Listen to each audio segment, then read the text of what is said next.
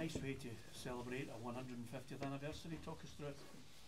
Yeah, good day, good win, and overall probably I'm pleased with the performance. The first half, if you split the game from being a battle to football, battle won. It was that as with both teams had their points when they actually moved the ball a wee bit, created some chances, but it was really about the fight, and Aberdeen were really aggressive, and we probably came out second best on that front. Their wide players naturally want to be inside the pitch, and that caused us an issue for them picking up second balls. Second half we tweaked it slightly, but we started much better. Penalty, once you get the first goal, it changes the dynamic of the game, and a big pleasing thing for us is then we control the game. Our decision making was good, and it could have been more than two eventually at the end of the game. It's a tale of two VARs. The first one, I don't know if you've seen it, do you feel as if maybe he's got off the hook a bit there? I don't think he means it, but by tripping him he stops. It's a 50-50 in the corner, and then it's for our job to defend the situation. By him getting clipped, it allows him a free run right into the box, and that's where, in my opinion, that should be a foul.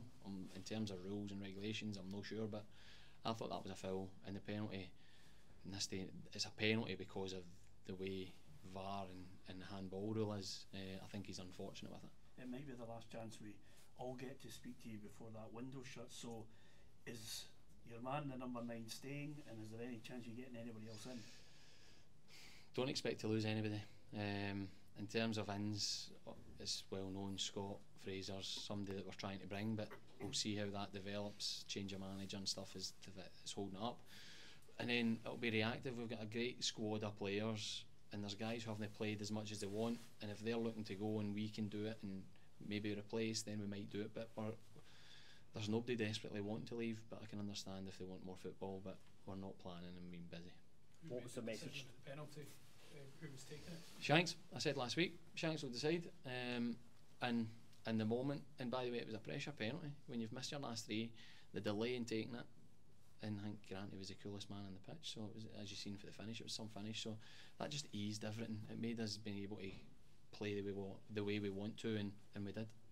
What was the message to the team at half time?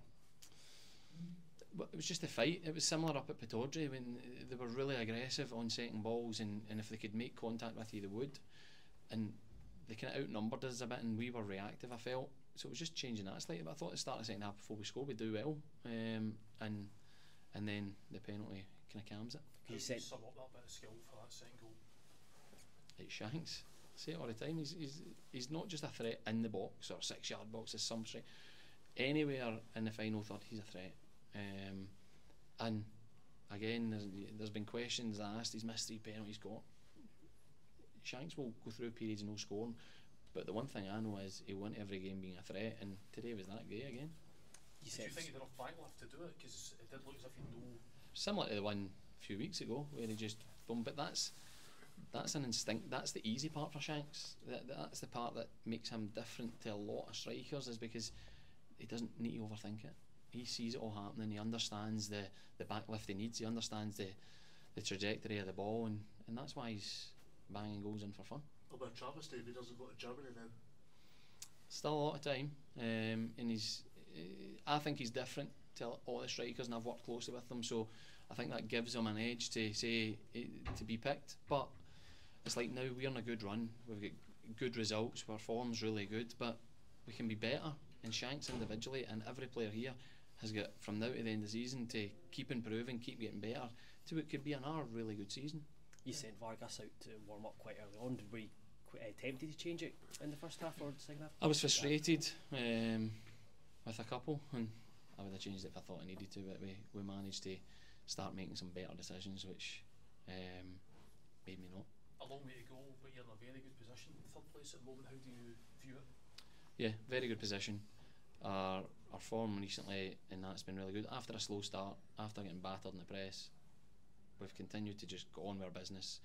Internally we are comfortable, and we're getting our rewards from that. We don't panic. This last week we don't panic at Spartans. We keep playing to the end, and we get our goal, 2-0 down, we come back, but we've got to see it as any successful player's mentality is always, right, I'm doing well, how can I get to the next bit, whether you're a young player getting in the first team, whether you're Shanks scoring goals, how can you be better?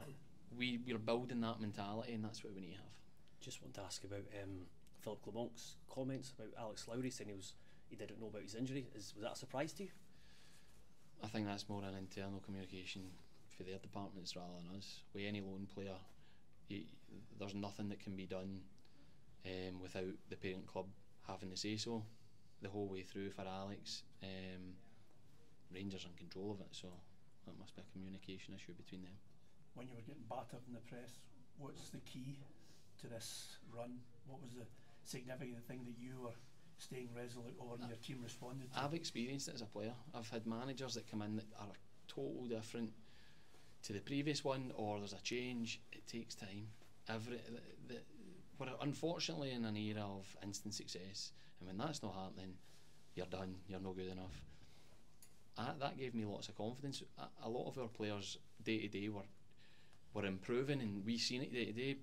The hardest part's going and doing it on a Saturday when there's loads of people watching you and that nerves come into it. But once you can start dealing with that and you trust yourself, you improve. But then at the end of the day, I'd go home and I've got a great wife and 2 kids that are more important than any football. And a couple of new contracts recently, any more likely? Yes, see, we're getting there. There's a few that will be getting announced in the next couple of weeks, which is brilliant. But again, that all adds into why we're successful now, and it's took a bit of time, because everybody's buying into it. Everybody wants to be here, and we reward people when they're doing well, not just when their contracts are up or when there's a necessity to do so. You've got to keep people hungry, and when they're hungry, you've got to show them the reward of their hard work.